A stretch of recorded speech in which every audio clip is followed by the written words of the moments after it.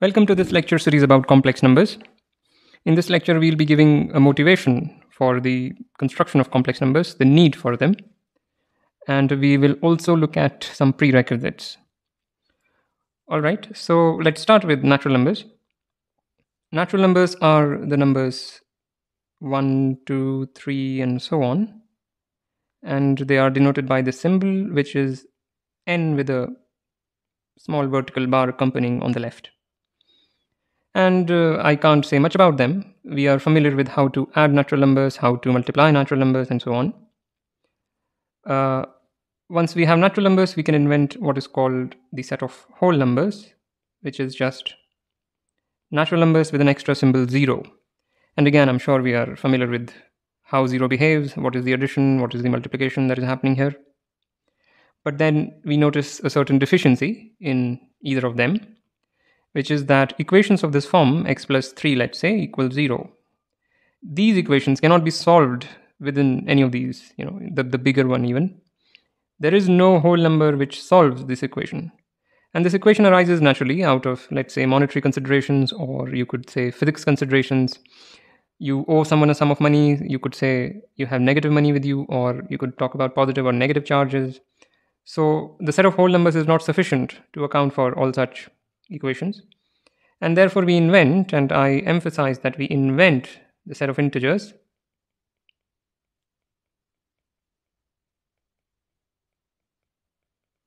And again, I'm sure we are familiar with what are these numbers and how to add and multiply them. Okay, but then again, these are also not sufficient for a lot of purposes. For example, one cannot solve this equation within integers. Even though the coefficients are all integers, there is no integer which satisfies this equation. And this equation also arises pretty naturally. Suppose you have a bag of salt and you want to divide that into people equally, and say it is 1 kg salt in it, then what is the weight of salt given to each person? So such equations arise naturally, but integers are insufficient to solve them. And therefore we invent rational numbers, which can be described in this way. It is numbers of this sort, where p is some integer and q is some non-zero integer. So this just means p is an integer. This symbol means p belongs to z. P belongs to z. Z is the set of all integers. Okay, and this is a construction. So the formalism for it is something I don't want to get into. What exactly, how exactly do you formally construct them? But I'm sure we are familiar with what are rational numbers from our high school experience.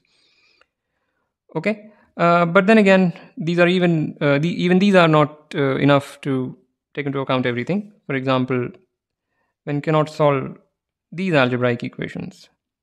Every such equation can be solved here, but these ones cannot be.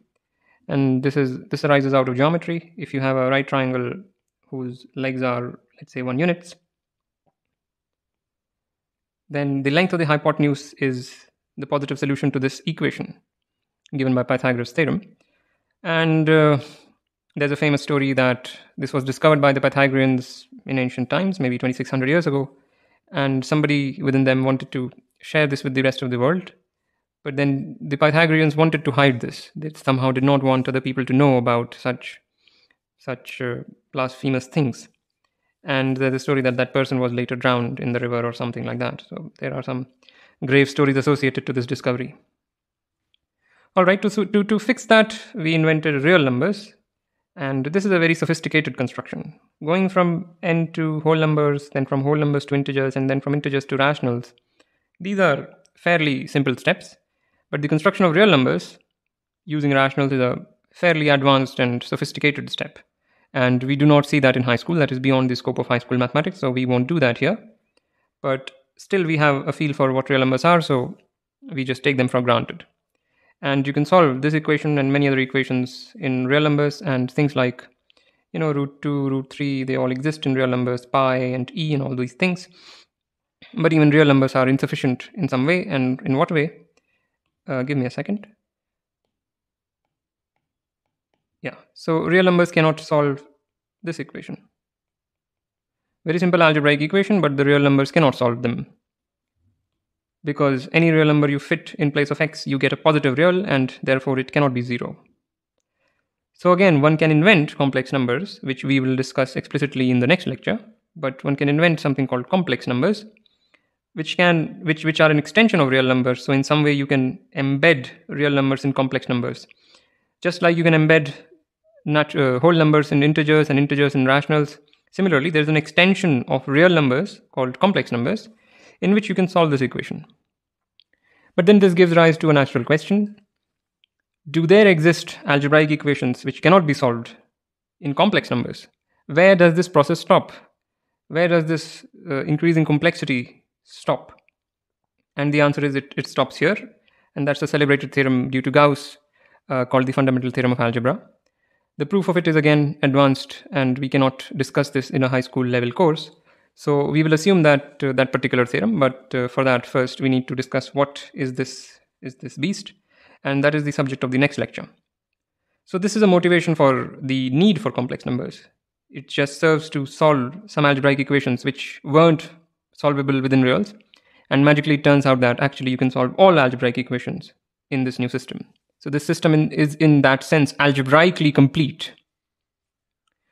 Okay, so again, one can ask some questions of the sort like, can I actually see a complex number? Is it real in some sense? And I don't see much weight in those questions, because you can ask, are these numbers real in some sense? And one might say, well, of course, you can take two apples and that gives you, a visual or a real world representation of the number which we see here. But if you put those two apples in a bag or a box, after an year they become mushrooms. So you can't really faithfully realize any number here in the real world. Whatever example that comes to your mind will be subject to the non-ideal situation of the real world, the entropy of the real world, or whatever you want to call it. So these numbers are themselves abstractions and something that is only present in the human brain. And so are these. These are very useful. They have applications in engineering, in computer science, in physics, in all branches of mathematics. So they offer a lot to the real world, but asking for a faithful real world representation of a complex number is perhaps not a very good question to ask. Let me just put it that way. So let's go to the prerequisites.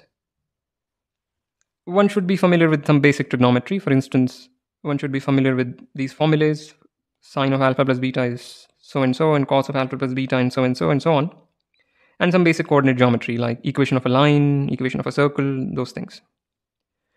So that is more or less the prerequisites, and I find the subject of complex numbers, the study of complex numbers, quite fun. We will see many interesting applications to basic geometry, and a lot of very interesting puzzles can be formulated, the kind of things that are asked in entrance examinations. We will cover many of those. And with that, I want to end this lecture, and I will see you next time.